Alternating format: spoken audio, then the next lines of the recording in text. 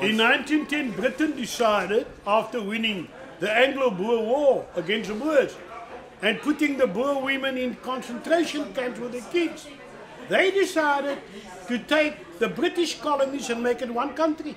Transvaal, Boer Republic, Oranje Vrystaat, Boer Republic, the Cape Colony, which consisted of Western, Northern and Eastern Cape, and Natal. They took all four countries, made it one country, calling it a union, without consulting us. They never consulted the Malays in the Cape, never consulted the Colored, the Khoi, the Griqua. England just decided. Now if the ANC is disgusted with colonialism, why do they support a union of South Africa? One country. Right? All we say is, give me my piece of the cake.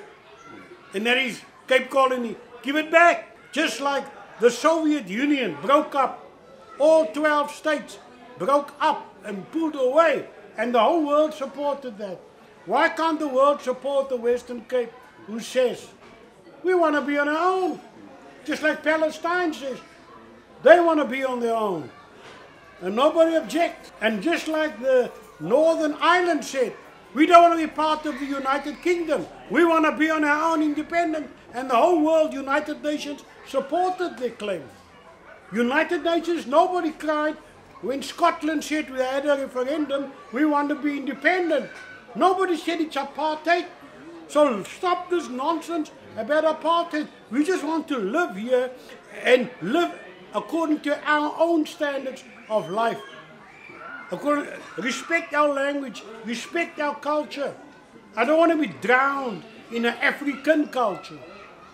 I want to live to enjoy my own without discriminating against anybody.